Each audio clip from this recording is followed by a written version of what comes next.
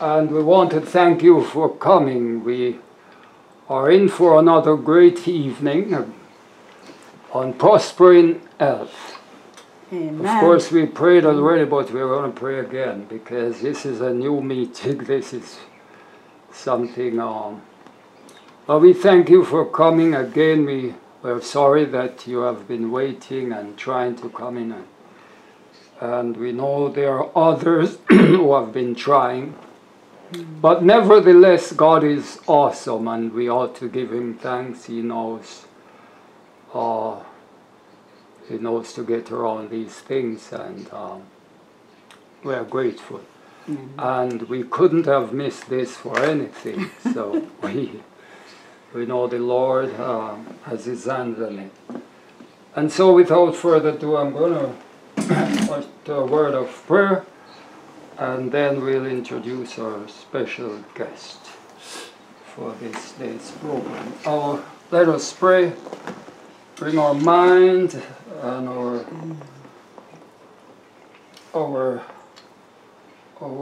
being into that frame of reverence as we ask the Lord to oversee in our program this evening. Oh, Father, we are so grateful for this precious time you have given us. Thank you for the Sabbath day and worshiping and fellowshipping and sharing. And we have come to this time when we are reminded, and we try to remind everyone of that precious gift of health that you have given us. And so at this time we pray for our special guest, or all our special guests and our special guest speaker and their family.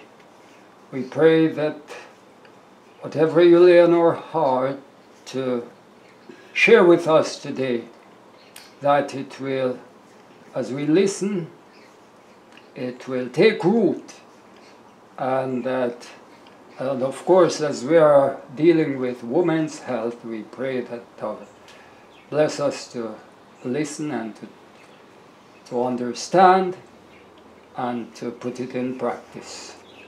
Again, bless this meeting in Jesus' name. Amen. Amen. Well, welcome, one and all. Welcome. Sister Decaires and your dear husband. We know that you stand together, and without him, are you hearing me well? Yes.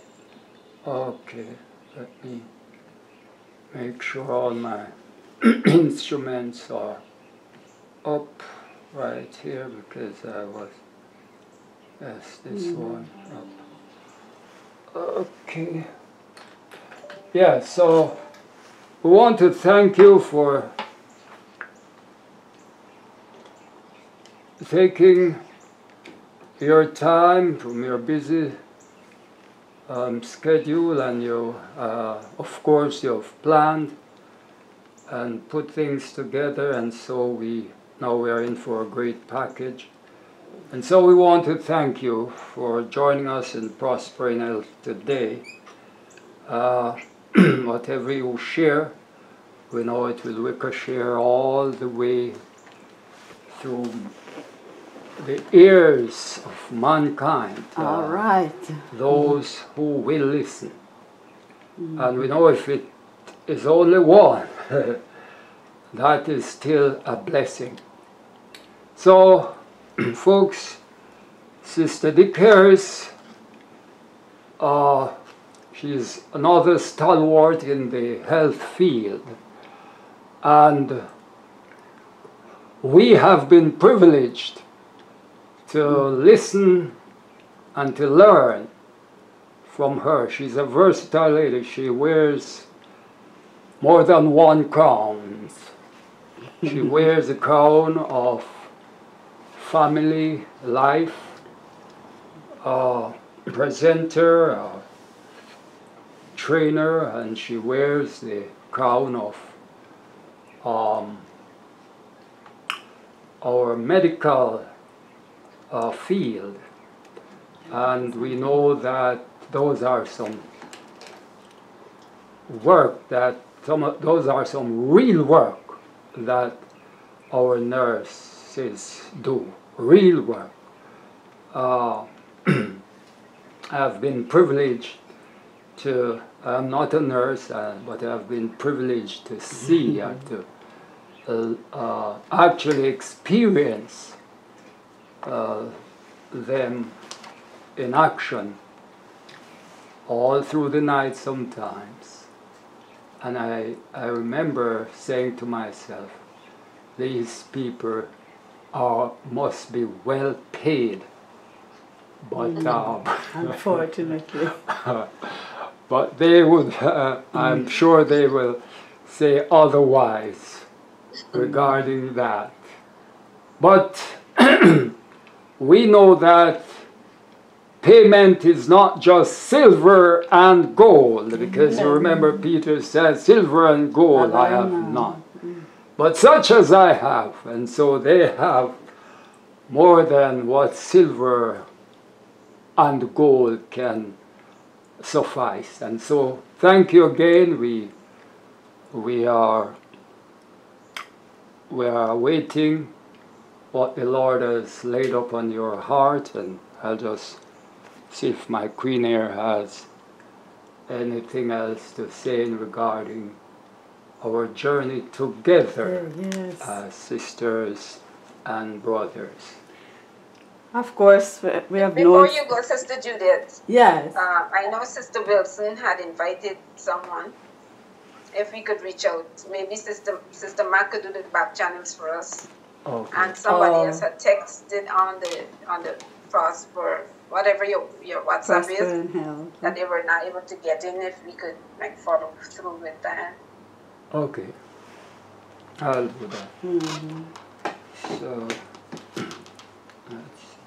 Yes, Sister G, we have known each other for years, and for those who aren't acquainted, Sister G is a woman of God, very spirited, has a lively spirit, and is willing to work hard to, alleviate the suffering and misery of those whom she come in contact with.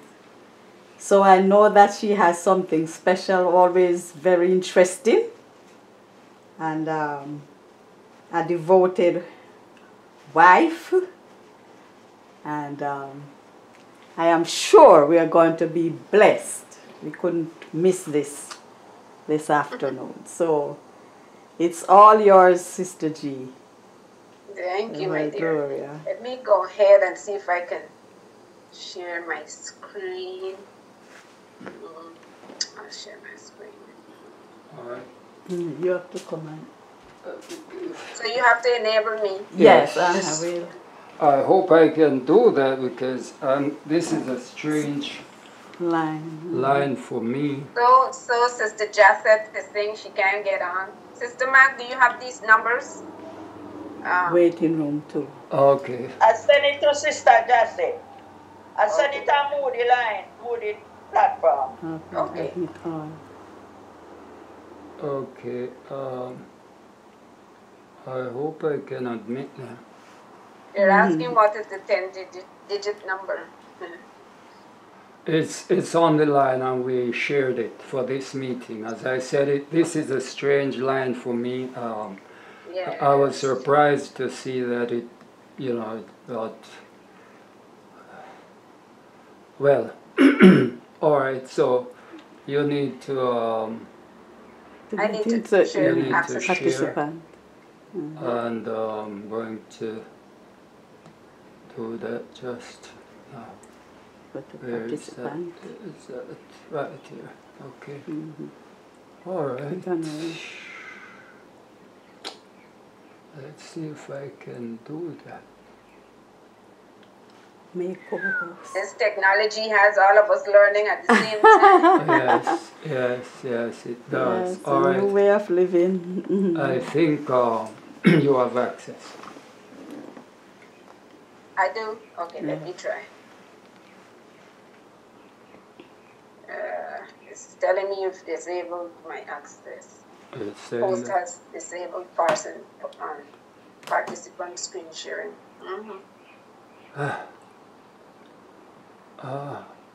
Take your time and see how it goes. Yeah, when we're not in our comfort zone, anything could go wrong. You bet, you bet, you bet.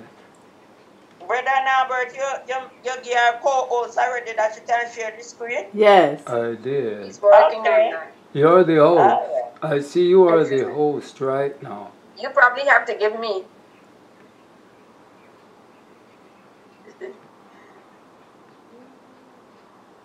Let me go ahead and share. Brother Norbert, click on you under your seat and it's a co-host, so you give your co-host.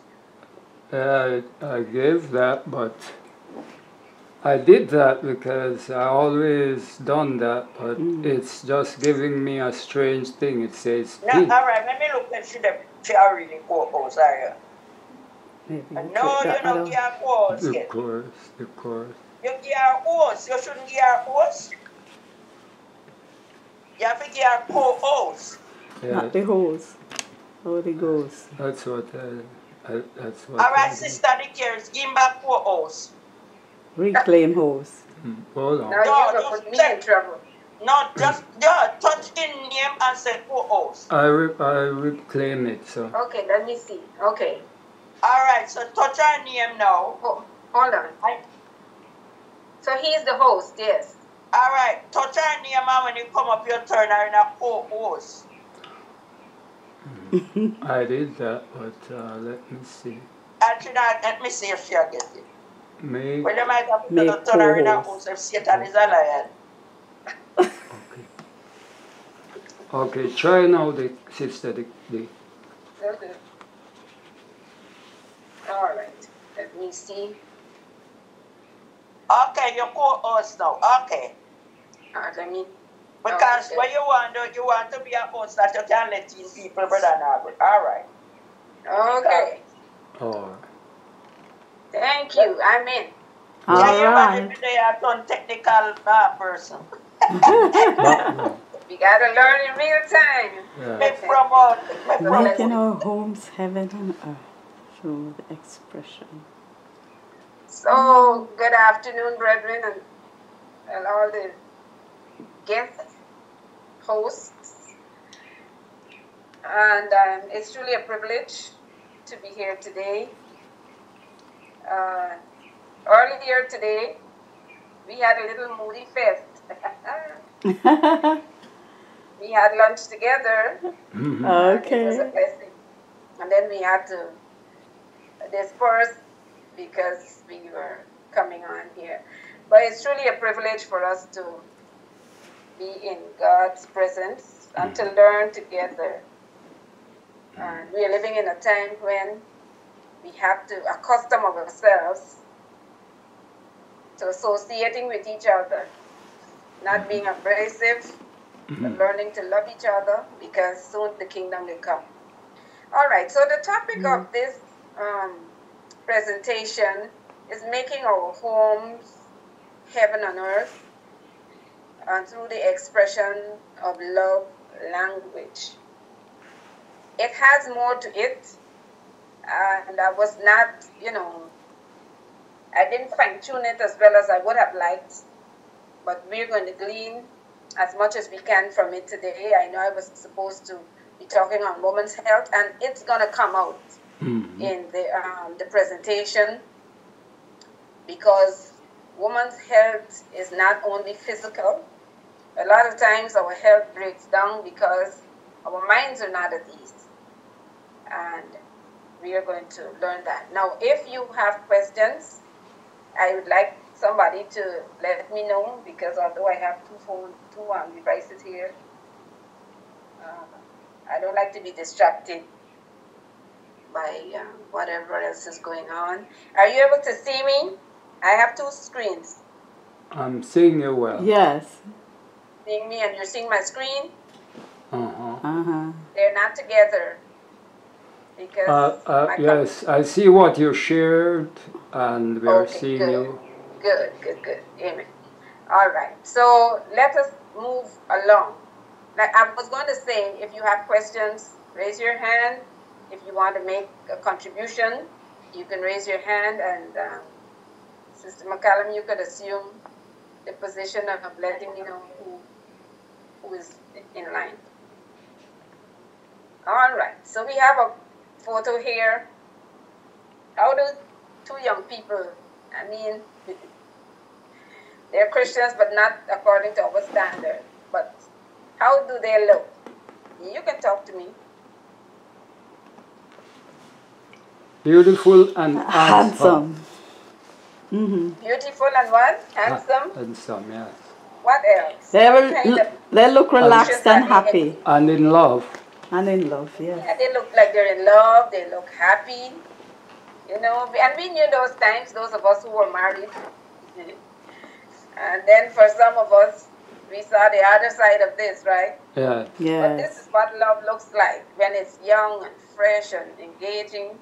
And if we are smart enough and if we are converted enough, the love can continue like this even as we grow older. What is love language? Love, we know, is a verb. I love, you love, he, she, it loves, we love, you love, they love. It's a verb, it's conjugated. And so it is the simple expression of love, care, concern, and consideration for your spouse. That's what love language is. Love is a verb. Love cannot remain long without expression.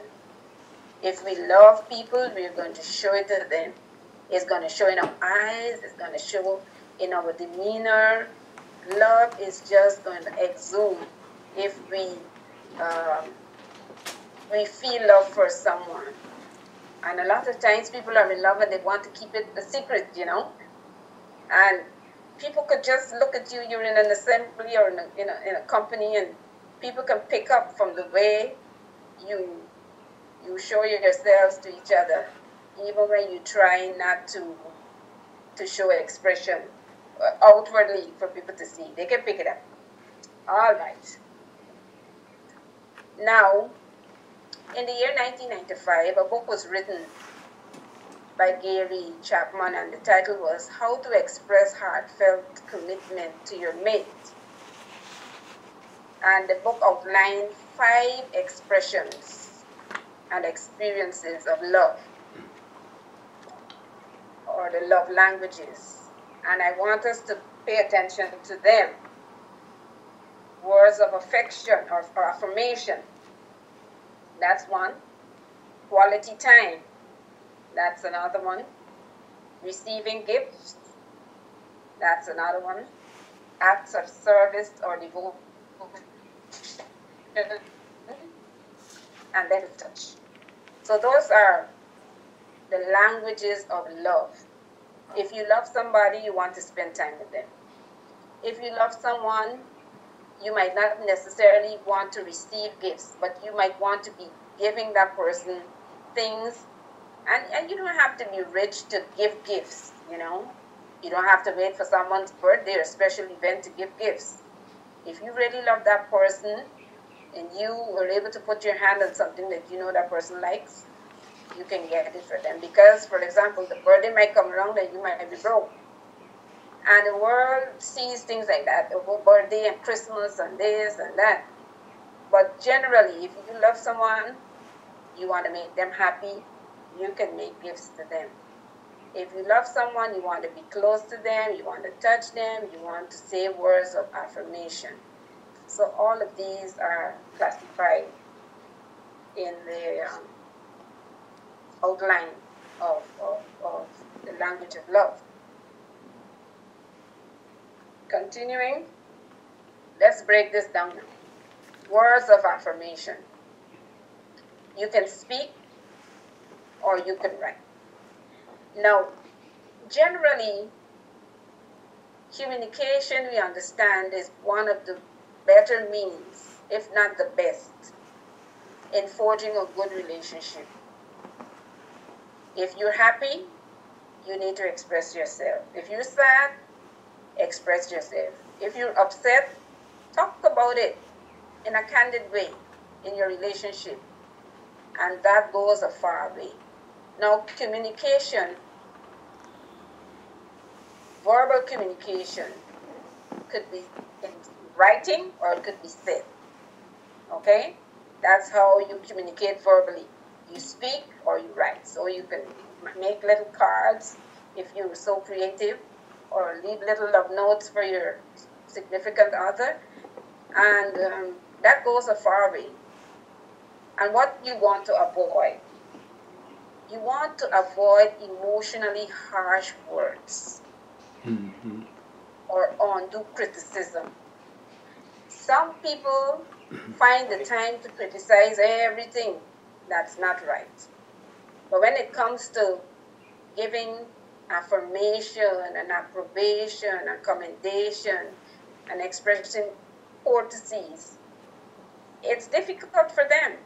And so as Christians, we have to reset our minds. Look at the good things. And the more we seek to look at the good things, we will help people to have positive behavior. And even the things that we dislike about them or what they do, eventually those things can change if we keep re-emphasizing and playing up, as it were, the good things in that person's life or attitude. Quality time. We live in a very busy age. Right now, as we are here, my husband is in the other room doing a presentation as well. Busy, and on week we go. He's teaching, I'm teaching, work, you know, and it's the same for all of us. It's a busy time. So how do we get to spend time or show that we can provide quality time for each other? We can run little errands, you know. Hubby, when you're coming in, could you stop at the store and get me these 2 items? Little errands. Taking trips, doing things together, taking walks together, sitting and talking at home. All right? So these are ways that we can spend or show that we are investing time in each other. And like I said, we don't have to be rich people, because many times a lot of rich people are not happy. But these basic essentials that constitute the language of love, if we implement it in our relationships, we will have healthy, happy relationships. In a quiet place with no interruption, undivided attention, one-to-one conversation. In many homes, especially when they're younger children,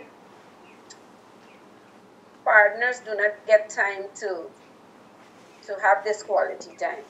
And there's where other family members come in, friends, you know, let me stop the children here today. We're going to have a night out somewhere, or we're going to spend the afternoon. You have to have people in your circle that can help you to bond and bond better. Because what happens sometimes, because couples do not spend quality time together, after a while they start to distance themselves from each other.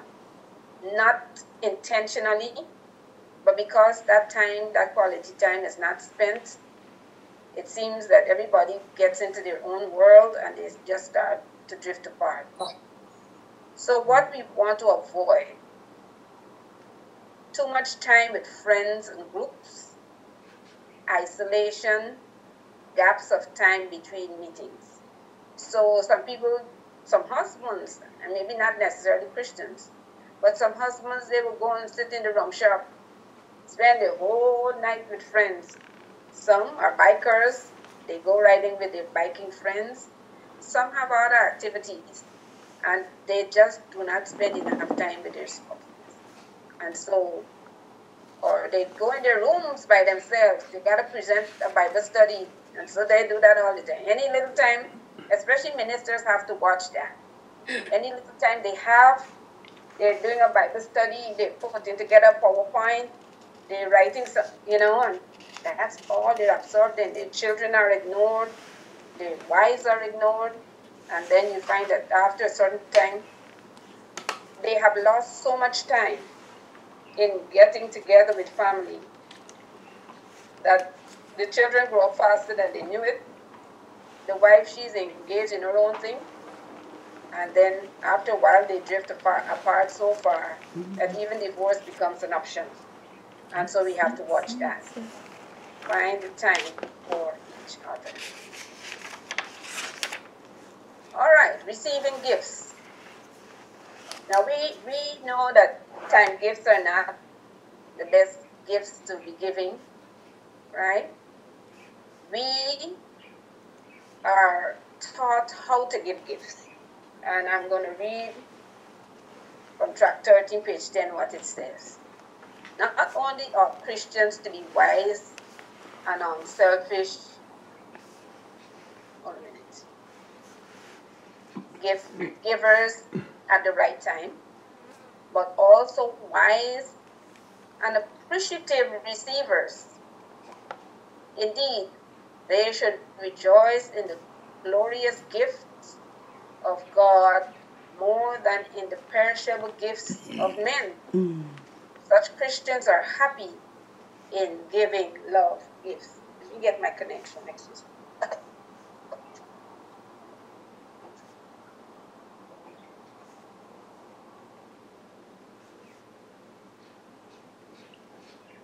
I need to power up. Well, yeah, so we must be good givers, and we must appreciate the gifts that people give us. Sometimes people give us a gift, and we might have something like it, or we don't like what the gift is, and the person comes to visit your home, you have it in some place thrown away, or the dog is biting on it, or whatever. Try to be good and appreciative receivers as much as you are unselfish and wise givers. Because a lot of thought goes into things that people give for the most part. If you're a Christian and you want to do it right, you want to be thoughtful, like the reading says, wise and unselfish givers. Appreciate. Brother comes and he gives you, let's say, something from his garden. Oh, I have some of that already. No, wash it. You know how you do? You put your salt or whatever, get out all the bugs or whatever. You chip it, you freeze it, and save it for another day. Be appreciative of things that people do for you. And just don't, be so nonchalant about things that people spend time in giving. All right? We know about Mary when Jesus was at Simon's supper, and she took her alabaster box, and the scripture tells her she had been putting together her little pittances, and the alabaster was not a cheap perfume, and she saved up her money to buy that, to show Jesus how much she appreciated what he had delivered her from, and nobody knows how you feel about another person when you're giving your gifts, You might appreciate the person for doing something. They might think it's tiny, but you think it's tangible. And so we need to show appreciation for what people do for us. Giving time, remembering special occasions, giving small tokens. So all of these are in the language of love, receiving, and giving. Give gifts privately and have pleasant facial expressions. The Lord tells us he loves a cheerful giver. Some of us give our tithes. We don't even give it. We return our tithes. And we have to clear ourselves of this and that. And even our facial expressions show that we don't want to give it, So God wants God loveth a cheerful giver. When we give that tithe, return the tithe, we must be happy. How many Bible workers this could send to the field? We're happy. We're happy to give to the Lord because He has been so good to us. And so we have to show appreciation when we receive. And when we give, we must do it wisely and unselfishly. If I know you don't need a pair of shoes, I ain't wait till Christmas to give you a pair of shoes when your toe might be at the door. So inspiration is telling us, be wise. If you see someone needs something, you give them that gift, and it would be appreciated. In the same vein, we need to avoid materialism. So if you give me something, and that's why the Lord says, you know what? When you keep your feast and all these things, you give it to people who can't give you anything in return. Because what gift giving and gift exchanging does to people is, for example, if maybe I purchase, let's say, an iPhone for someone, and then in return, they just maybe give me a roll of toilet paper, just, you won't feel happy about that. But maybe that's all the person could have afforded. And so we become very materialistic, and we don't really give, we just exchange. We exchange. We need to come out of that. If we give, it must be from a pure motive, a pure heart, and for the benefit of the receiver. Let me know if there are any hands, okay? I'm going. Okay. Oh, well, let me just make an announcement. Well, folks, I know I have to be admitting, but our speaker today is Sister Decaires, and she's open for a question anytime now. So, as you can see, we were having technical difficulties, so thanks to Sister Mac, we chump up something and we happen to have the program. So, just briefly, if you have a question on that, I see one on the chat, and so let me just throw it in right now. The person was suggesting that cheerfulness is not a facial expression, it's the heart. So what, you want to respond to that? What do I have to say? Yes. Cheerfulness is both. Okay. Unless the muscles in your face do not work, then you'll be excused. But when you're cheerful, the heart, the face expresses in many instances what the heart is speaking. Even though some people could disguise, they smile with you and stab your back. But generally, if your heart is happy, it shows in your demeanor, in your expression. But that's a good observation. All right. Did someone else want to say something? I don't see a hand. Yes, go ahead. Pardon?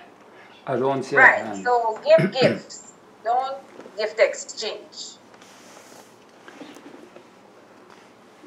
Though birthday gifts in honor of a newly born are in accordance with the most generous and noble impulses of mankind, the practice of giving gifts to one another on birth anniversary is like the kindred practice of exchanging Yuletide gifts, a convention which engenders pride, extravagance, hardship, dissatisfaction, jealousy, sorrow, and a host of related evils. And this comes to us from the same track, page 7.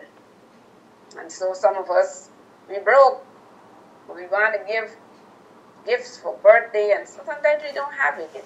And family and friends must understand that, If you've been giving, along the way, I don't expect, when it's my body, you must come up with something, So we have to watch that. It engenders a lot of evil and hardships. I know of people that I work with. I feel so much sorrow for them. Mothers. My son told me he wants the iWatch, the watch they wear now for the iPhone, and this one want a PlayStation, and they work so many hours leading up to Christmas. It's something to see, just to get these things that the children are asking for that maybe they don't even necessarily need. And so we have to watch that and be careful about it. And don't train ourselves in that way, you know. If my brother, what she giving me or what he's giving me, no. If this person has been kind to you all along with little tokens of love and appreciation, don't pressure them to always give you and give you and give you. All right? So we have to be wise givers and appreciative receivers. All right. Same track. Being obligatory. Birthday gifts, just as with Christmas gifts, are in the last analysis not gifts at all, but merely formal exchanges which, in most cases, are useless, extravagant, and harmful.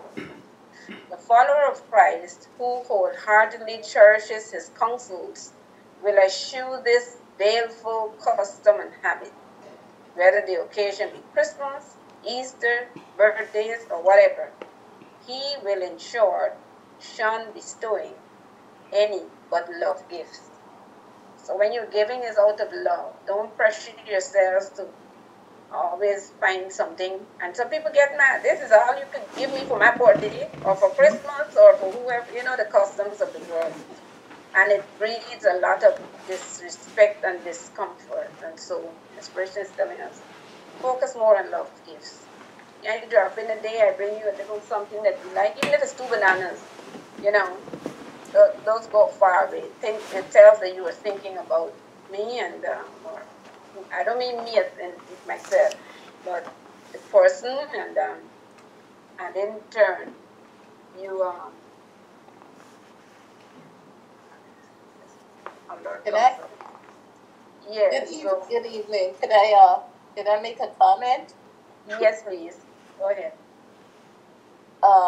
In regards to the gift giving, sometimes if you don't have something actually tangible to give, but actually performing an act or a service is also a way of, showing appreciation to your significant other or to any relationship you might be in. It could be, for instance, if it's a child wanted to give a gift to their parent, and you may say, okay, I don't have money to give you, but I can wash your car, I can cut the grass, I can make some groceries, I can clean the house. A spouse could do that to another spouse. These are all ways of showing appreciation, and it's a way of giving something back to the individual. So, I always have to look at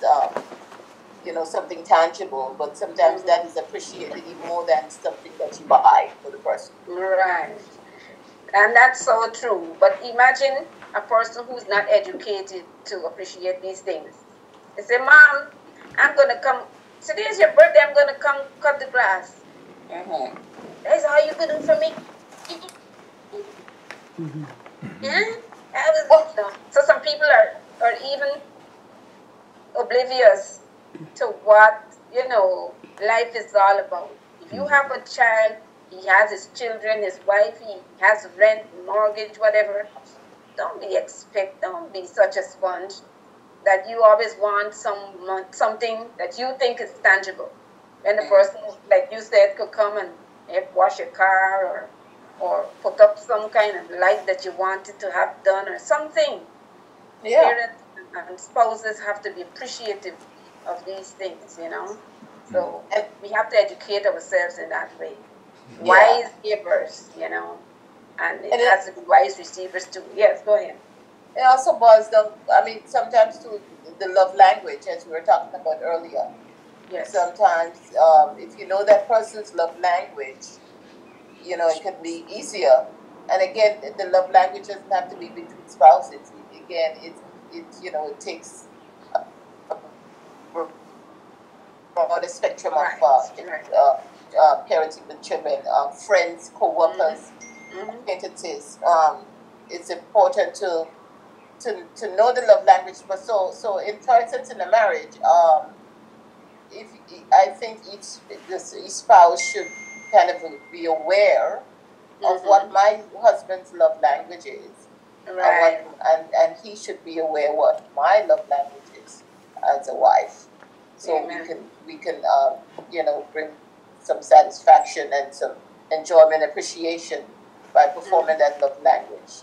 And I think it needs to be explored, than just assuming. That's right. And sometimes it calls for little spontaneity as well, you know. Like, wow, she did this, you know. I always try to think out of the box. And like we're all saying, you know, it doesn't have to be something that's extravagant. Little things, little courtesies, little appreciations, affirmations, and things like that go far in marriage and other relationships. Thanks for that contribution. All right, we continue. What about actions of service? We talked about that. That's one of the love languages. Assisting with home chores, ongoing acts of helpfulness, and exchanging of chores. You know, some people, they draw a straight line in the sand. The husband, he's supposed to do X, Y, and Z, and the wife's supposed to be able to do A, B, and C. There's no crossing. Some people are very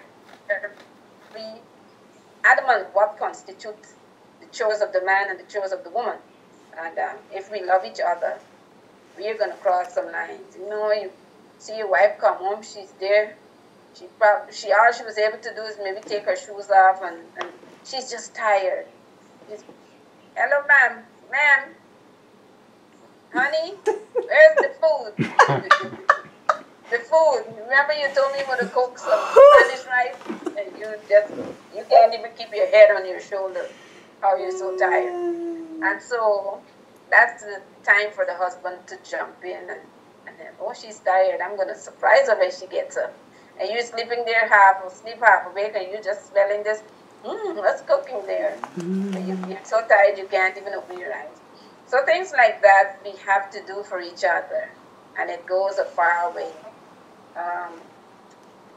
in expressing our love language. What we want to avoid is forgetting promises, overcommitment of tasks, and ignoring. So while we're learning what to do, we need to avoid the things that should not be done. You promise, like typically yesterday I'm busy with my work. On Fridays, I have so many things to do at work. And so I do my prep before I leave home. So when I come home, I just barely do whatever is left. And my husband said, you know, you could go to the store and pick up X, Y, and Z. So I'm leaving work now. And oh my goodness, I forgot. So now I got to go to the store, but I wasn't upset because I know, you know, he's busy. But try not to forget your promises. Don't overcommit and then come short, you know, and try not to ignore the other person and things that matter to them. All right. The Adventist home tells us home duties should be performed with conscientiousness. That if they are done in the right spirit, they give an experience that will enable us to work for Christ in the most permanent and thorough manner. Oh, what might not a living Christian do in missionary lines by performing faithfully the daily duties, cheerfully lifting the cross, not neglecting any work, however disagreeable to the natural feelings. You know, as I was growing up, my mother had a saying. She was a woman that spoke in a lot of parables. And she told me something, and I keep telling it to younger people that I know. These disagreeable duties. She used to say, scornful dog, just eat dirty pudding. And when I was little, I couldn't understand. Said, you don't want to wash that out? Scornful dog, just eat dirty pudding. What does she mean? But as I grew older, if you were scornful of things, you're going to leave them there. They get worms, they get whatever. So you got to push your hand down in there and clean whatever, especially when it came. You had to take long. Go, you take out the can or the pose, whatever y'all call it. We call it po. And the can that people used to urinate in overnight, you know, because the latrine was at the back there. And you bring it and you hardly want to put your hand. You say, wash that thing. It's gone full down to see dirty pudding.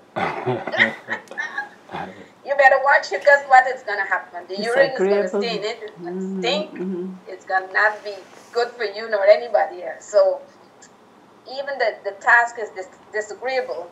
You want to do it. And you want to do things like you do it unto God. You wash the clothes, you fold them up, you just do things nicely so that at the end of the day, God could say, yes, this is a faithful job, and your family would be happy. This girl is so thorough, or this boy is so thorough, you know. Or my husband, he's so thorough and thoughtful. And my wife, when she cooks this particular dish, it's always good, just the way I like it, you know. We have to do things like that so that we can make each other happy and the family happy. All right. What about physical touch? That's the fifth love language. Hugs, pats, touching, sitting close. Those are things and ways that you can express your love. You know. Some people, I tell young people, when you're courting, don't always try everywhere the boy sit down, you sit down, or the girl, and you sit and sit. Try to involve friends and, you know, make your circle a little wider, because God forbid, and that relationship does not work out, the whole world knows. Because y'all want to be as far as the east is from the west. And so, try to involve, you know, be in groups and slow. They say slow your roll, you know. Don't be too hot to be up on tight. Take your time. That will come. And so, but expressing love in marriage, hugging and patting and touching and sitting close. And don't be that kind of spouse that you always want your wife up on you. There are times for that. You know, give each other some space sometimes. So when you come back together, you connect with some heat, you know. And all of these things are sciences of how life unfolds, right? What you want to avoid, though, is physical abuse, corporal punishment, threats, and neglect. And a lot of wives these days and husbands are neglected. Like I was saying earlier, some men, where I come from, the men would stay in the rum shop till the business closed. Then they stumble home to their families. Some of them are very quiet when they drink. And some will be cussing all the way through the streets, you know. You don't want to live your life like that. Don't neglect your family.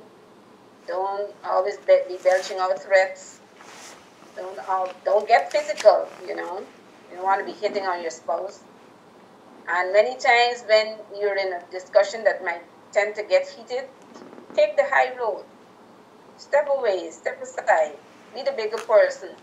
It takes two to make a quarrel. So learn these things and put them into practice, and life is going to surely turn out better. Any questions, any comments?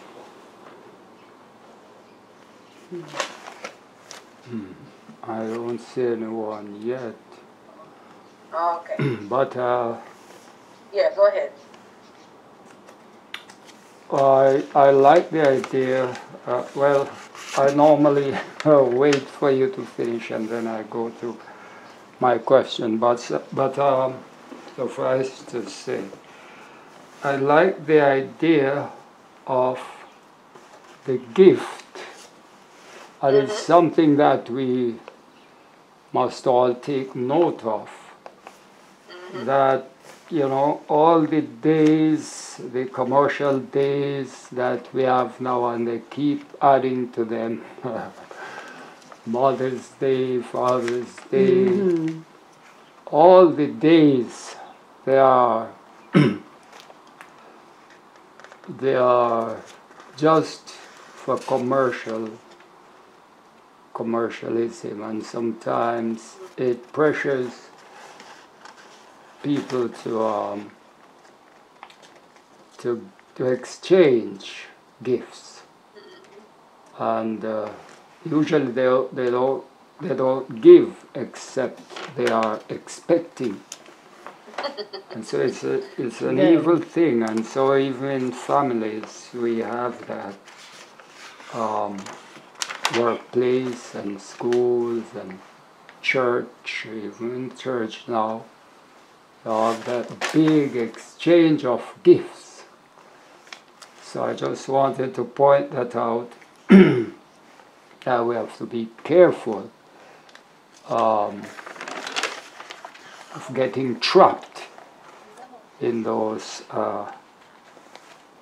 things. It's a psychological, and it is such a pressure, you know. And as you mentioned, it is really a evil thing to practice that or to be involved in that. Sometimes you don't have the funds, and nowadays you have to talk about credit card. People will trust things and put themselves into debt. yes, The card debt is humongous debt and can't pay. The other thing is regarding I am saying proposal because, you know, you see these little things now and then where a man would be proposing with a bunch of bananas, and that is something that he's proposing with a bunch of bananas? A bunch, yes. And as you Is say, that something in Africa? yeah, you can give a banana. Or Asia? You can, and it is practical because sometimes, Yeah, man. you know, If I like banana, I don't mind. yeah, you have to appreciate what the giver can afford, and if it's given with love, I mean, it's quite funny because of culture and, you know, and all that. But yes, it's good to it's good to give, and it's good to be receptive of what your spouse can afford. Yeah, and you know, sorry, go ahead. Yes, go ahead. Well, I'm going to something else with this corn. I don't think I can say it in public. This corn. Scornful. Scornful dog. Somebody asked me to do something, I was like, but I was small. I was a boy those days. So I was scorning it. So my aunt, she shouted at me, "Boy, take off my clothes." But yes. Go ahead. Yes, and even in your home, you know, you have to do disagreeable things. Who likes to clean toilet and smug out of a tub? But you have to do it to keep the house clean, you know. You wish you could put that on somebody else. But after a while, you find that you like doing it because of what it gives after. The bathroom looks clean and smells good and so on. You have your little babies. You have to clean them. If you leave them like that, what's going to happen? They will poop all around, right? So yeah. We have to do disagreeable duties from time to time. We might get a husband or wife who's sick, and we have to take care of them, you know. Might not be able to do things for themselves. Sometimes they leave them too long. The whole bed you have to make up again, you know. Things like that. Disagreeable tasks. And you know, Sister Decaires, they use that term in another term also too, because I have known wives that use that term to husbands because they cook and the husband always complain, you know. oh, what is your cook, and you're not clean, you're not that. But then your husband went and buy Chinese food. So, so in that term, and they didn't even have the frog leg was in it or the dog. Exactly. This is from your own kitchen, and just because you're upset, because so scornful dog eat dirty pudding. Yes. We have to show due respect for each other. We talked about gifts, and as I'm listening to you talking about gifts, as Christian, sometimes I wish we know better, in the beginning. But on my job, we were supposed to exchange gifts first in one of my jobs. And I told them I didn't want to be a part of it when I became even Davidian. And but they don't listen. So one time there's this lady, and she brought me something that I still have today. And so I did not give her the gift at that time. I said I'm not going to give her around the holiday time.